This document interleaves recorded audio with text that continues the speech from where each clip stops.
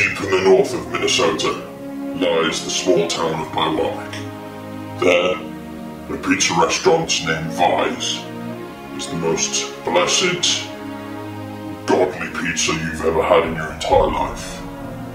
Potsy potsy. This recipe is not that, it is however on the menu, so we're going to be making that one instead. Hi guys, Cowley here from Soon Chow, the channel where we try and cook recipes on a budget and try to mix the frenetic energy of Michael Reeves and the dry sense of humour of Julian Salamento into something not quite as good as either. So this recipe is a Chicken Alfredo Pizza. There are a couple of recipes online that I researched before doing this, so we're going to try and create something out of all of them, and we're going to use beer for the pizza dough that will help it rise. And to change things up today, I'm going to do the narration in post, so hopefully the cooking should go a little bit quicker and you should be able to enjoy yourself. Are you ready?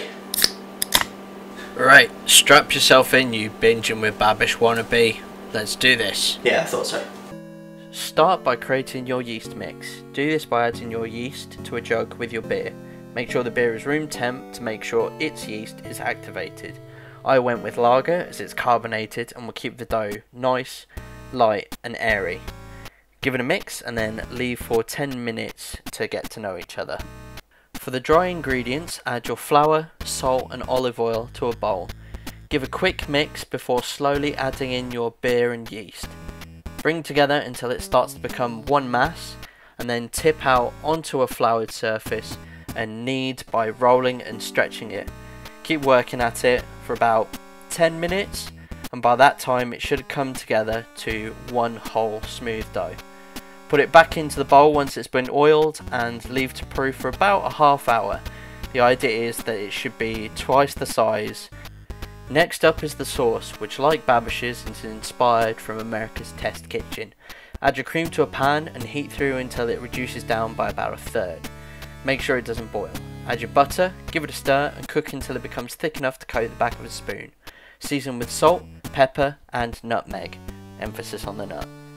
Add your grated Parmesan cheese, you'll know you've used enough when it leaves an indent in your hand. Finish the cooking process by adding just a little splash of milk. This will help reduce it down as well. Next, prep your toppings. For this, I've broken up Italian seasoned chicken sausage as it's easier than cooking chicken, as well as some sliced mushrooms.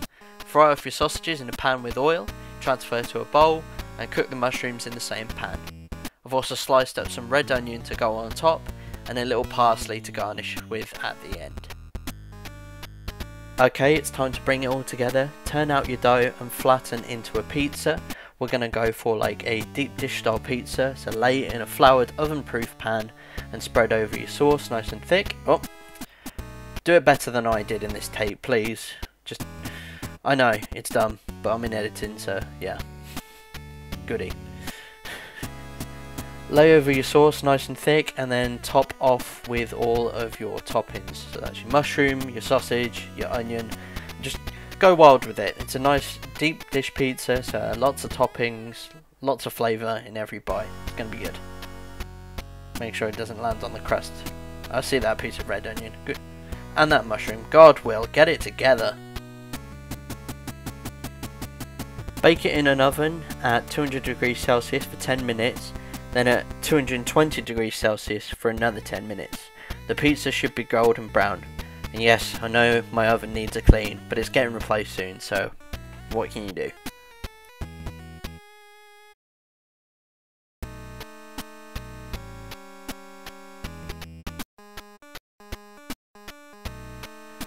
We're in the home stretch, guys. Garnish with parsley and chili flake, and like my dad, after 20 years of marriage, you're done. This super decadent dish is great for cheat day, so give it a go and let me know how you get on.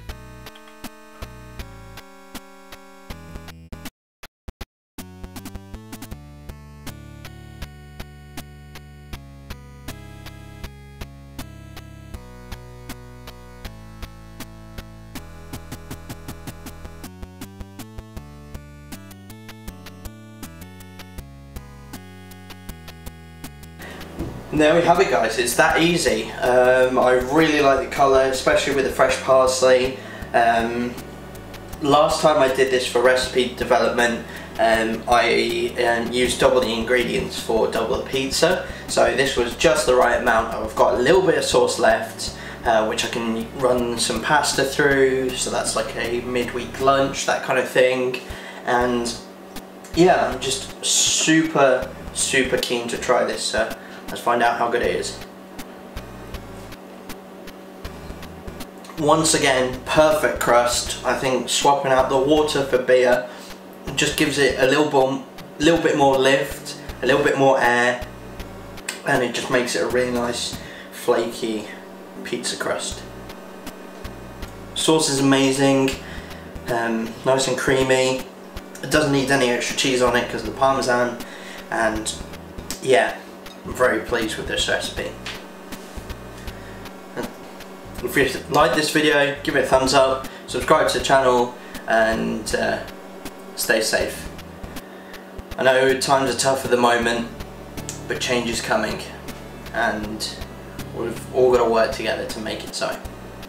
So yeah, thank you guys, see you later.